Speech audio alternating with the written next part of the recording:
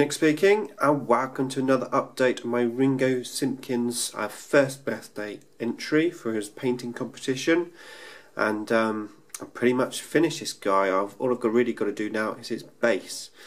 So I just run over what I've done. I basically went in first and I did some highlights on the blue, and then I went in with another wash of 2 parts Usherman blue and 1 part purple.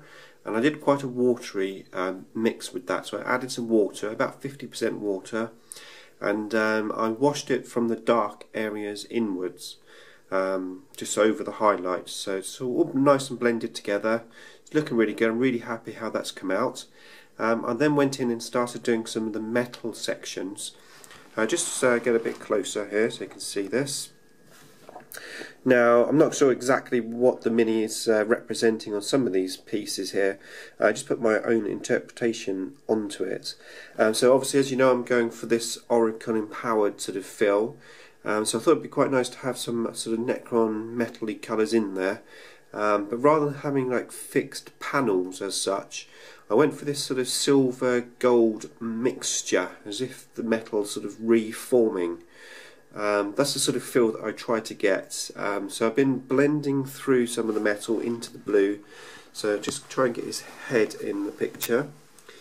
So there you go, hopefully you can see that.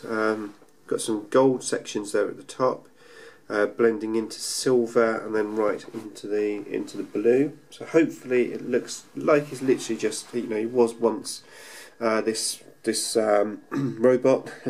And now he's expanded out into this empowered Orikan Catan type Mini. On the back, we've also got a little bit of his skeleton metalized. Again, got some gold and silver on there, and his little back of his neck there. So yeah, it's really coming on nicely. Very happy how he's coming out. I think the blues and the blending from light to dark come out really nicely. I'm very happy with him. So next up I'm going to do the base. Hopefully you like him too. A few still pictures coming up at the end, and then the next video I'll have a showcase video for him. Thanks for watching.